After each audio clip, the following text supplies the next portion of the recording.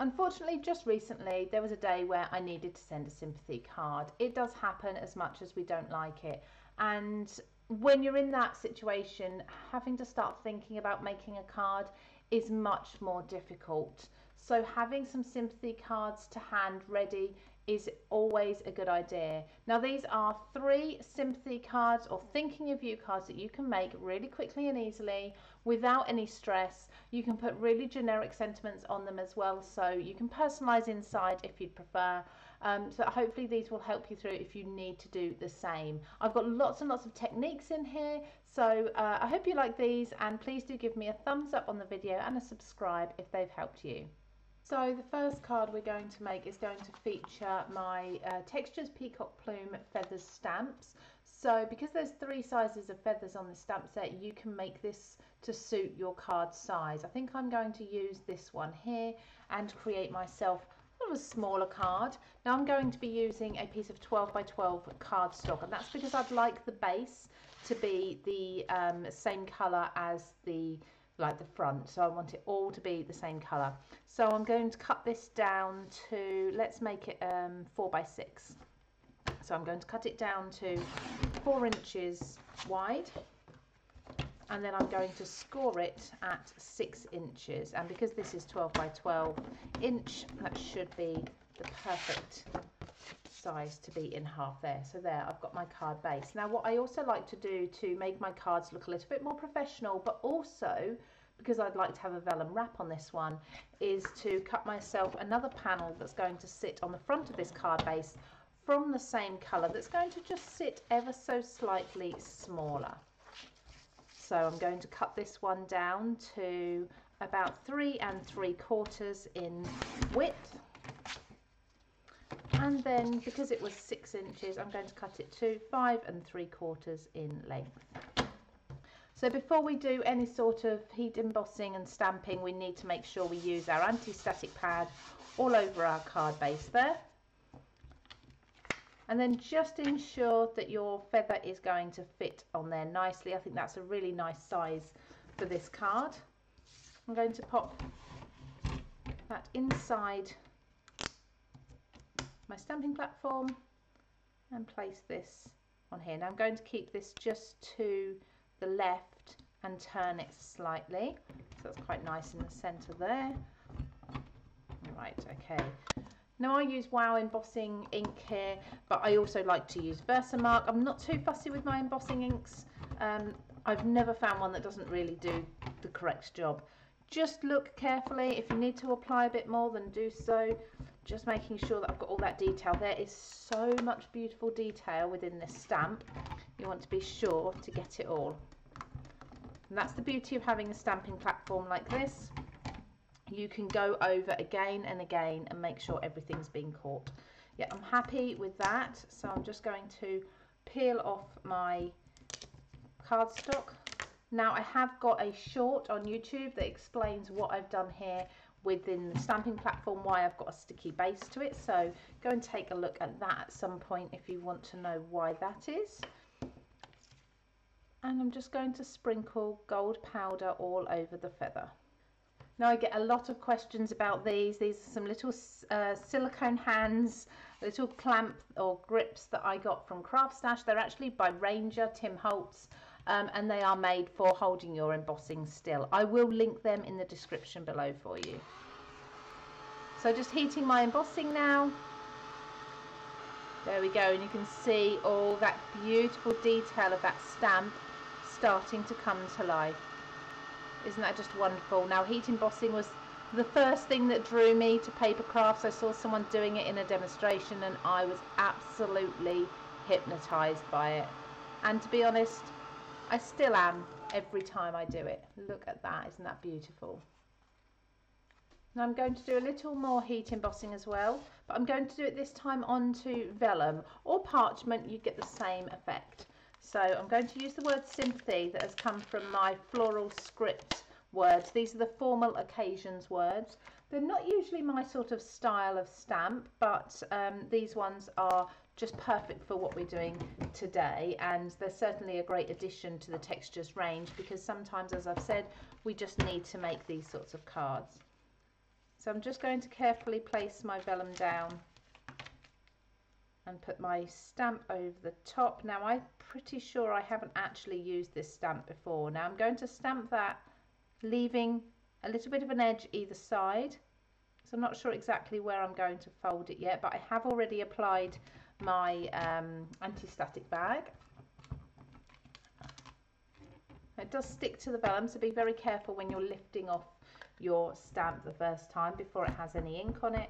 And then I'm just going to add my clear ink, my gold powder, and melt it in the same way as I just did before. Now it's always a little bit harder to see where you've stamped clear ink, especially on vellum, but if you hold it up to the light, hopefully you can just see that they're shining, and you can see that you've got a nice perfect image. Now don't forget, you can also heat emboss from underneath. You don't always have to heat from the top. It's actually quite nice like that because that follows the line of the feather there. So this is why I didn't trim the edges. I'm going to now fold these over just like so, and now I can just simply tear that at the back, and that fits beautifully. So now all I need to do is adhere that onto the front of my card and maybe add a few little pearls scattered around. So there's our first finished Sympathy card, nice and quick and easy to make, and hopefully with items that you've already got in your craft stash. Now let's look at a second card. Now for this second card, I'm going to use a nice plum colour as the base, and I'm going to be using the Magnolia Leaf halftone stamps.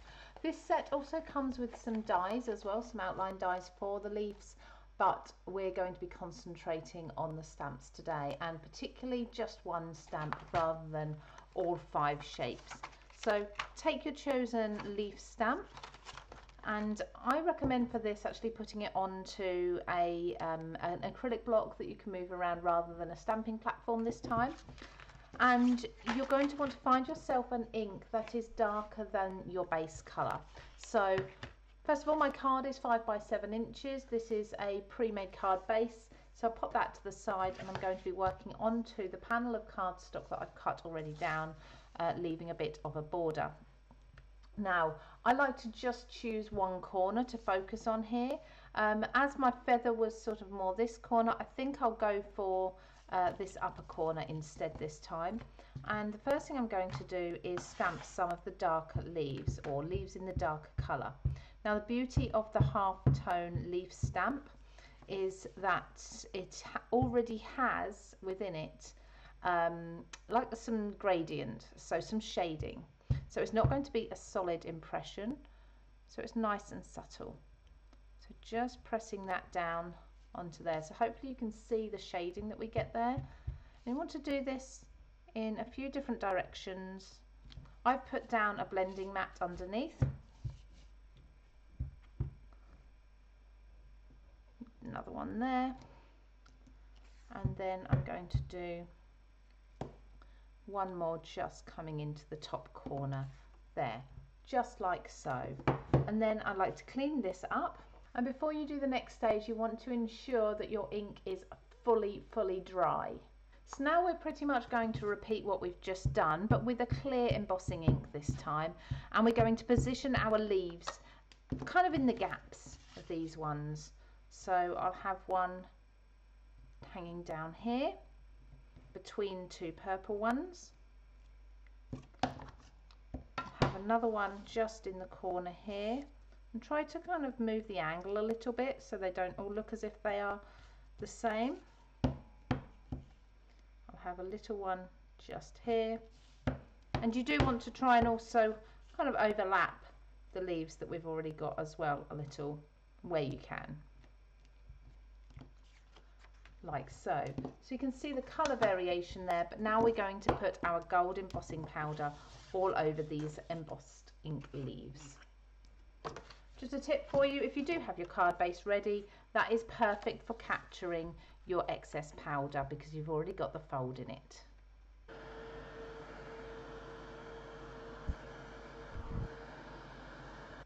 Now Now, something that I like to do to fill in some gaps between leaves here is use some gold ink. This is Winsor & Newton ink. It's something that I've had since I was doing calligraphy, and I just give it a good shake because there's a lot of mica in here that needs to be kind of mixed into the liquid, and just tap my brush, and this is the most stunning gold, but concentrate on the areas around where you haven't got the gold leaves, but still focusing on that top corner there and this area where you've stamped. Now, my sentiment is cut from my Sentiments for All paper pack. That is also linked down below because we have lots of different words for all occasions in both black and white. So words just can't express, I think, is perfect. Sometimes you just don't know what to say when you're sending a sympathy card. So say exactly that. I'm sure the recipient would understand. So that's going to sit onto the white card base, and that's our second card. This last sympathy card is inspired by two things. It's inspired by the beautiful floral corner here that's inside the Papercraft Society box designed by Phill Martin, Sentimentally Yours. So I'm going to link this down below.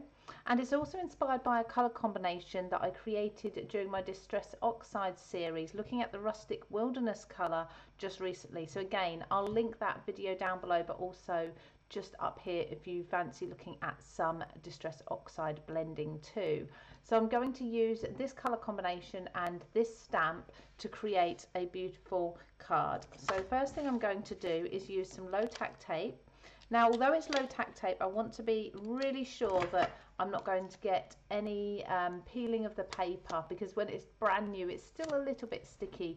So I'm going to pop it onto my clothes just before I put that down onto my cardstock. So you can actually now see the panel that I've masked off a little bit clearer. So just a square in the middle. I am keeping everything to the top of this card and the base free there. So I'm going to do my blending. Now I'm going to start with the Rustic Wilderness colour, which is the darkest, and I'm going to blend this into the corner. Now for this card, unlike the previous two, I'm actually working directly onto the card base, but it's up to you. If you prefer to cut yourself a panel of white cardstock and work onto that and then trim it down to size, you can do it that way. So I'm going in first of all with the dark green. I'll explain in a little while the reason for going in with the darkest colour first. Then I'm going to go into the iced spruce, and this is sort of a grey green, so we're keeping with this sort of neutral colours almost. So just blending in small circles. Like I say, my Distress Oxides colour combination videos give you lots and lots of tips for ink blending, as well as the colour combinations that you can use. So I'm now going back in with my Rustic Wilderness and blending that into the iced spruce. And then I'm going to take the iced spruce into Speckled Egg up in the top corner.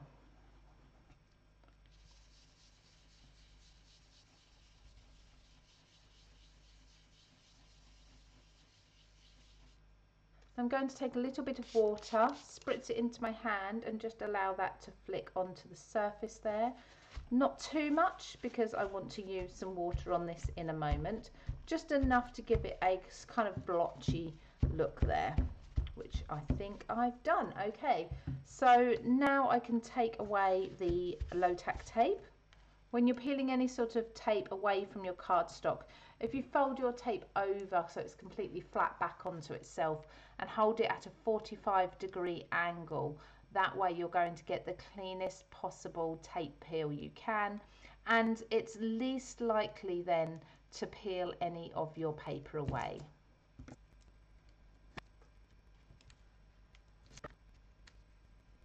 So I've got a few small areas around where I went over my tape because I wasn't watching what I was doing, I wasn't concentrating. It's probably in fact more water from where I added the water spritz rather than the ink, but we will cover that up later, so stay tuned to the end for how I show you how to kind of blend those in so you don't see them. So the next thing I need to do is stamp my floral. So this is a beautiful sort of lily corner. It's got a lot of detail in it. So putting this inside my stamping platform and making sure that I'm happy with the position of the florals there and picking that up. Now I have not used this stamp before, so I'm going to take my pencil eraser and I'm just going to brush over the surface of the stamp to make sure that I get a really nice impression the first time I use it. And I'm going to use VersaFine Clear ink, so this is a nice solid black ink, but this way I can apply more water to my project without making the ink bleed from this image. So stamping this all over. This is a nice new ink pad, so I shouldn't have to stamp it too many times, but I still go into my platform just in case I need to restamp the image at all. So nice strong black image this time. There we go. Okay, I'm happy with that, just checking it all over, making sure I haven't got any missed detail. I don't think I have. So I'm going to put my ink pad away and I'm going to allow that to dry. Now you can speed that up by heating it with a heat tool. Before I come away from my stamping platform, I thought it wise to stamp my sentiment while I'm here, save me having to go back and stamp that later. The sentiment that I'm using is from an Adventures in Ink stamp set. This one I believe is called Floral Simplicity, and again I will link that down below. Once you're absolutely sure that your black ink has completely dried, you can take yourself a water brush filled with water, or you can take yourself a small paintbrush and dip it into some clean water and just brush over with the water the areas inside the flowers. So only need to worry where your ink blending is, you don't need to worry about it anywhere else. And all this is going to do is lighten up that ink. So we're looking at the green here, and the more water you apply and the more you do this, the more you're going to lift the ink. So I'm just giving that a moment to settle. Then I'm going to take my kitchen towel and lift that up and repeat that process a few times until I'm happy that I've lifted up a reasonable amount of the colour. See how that's lightened up just under the flowers a little, so it's really made them stand out over the top of the ink blending. So I'm also going to take a white gel pen and just add little highlights to areas of some of the petals. Now, I'm not doing this to all of them, I'm just doing them, like I say, in little areas just to pick out some of the detail. You don't have to do this, it's completely optional, but I really like this technique. Now, as I promised, just a way to disguise some of those splats.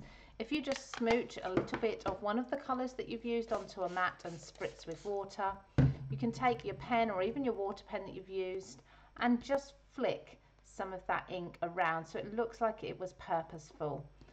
So if you like this, please do check out some of my other videos as well. I've got lots of techniques in my card making playlist, and if you like the sound of the Distress Oxide series, you can check that out here too. Don't forget to subscribe, everybody, and I hope to see you again very soon.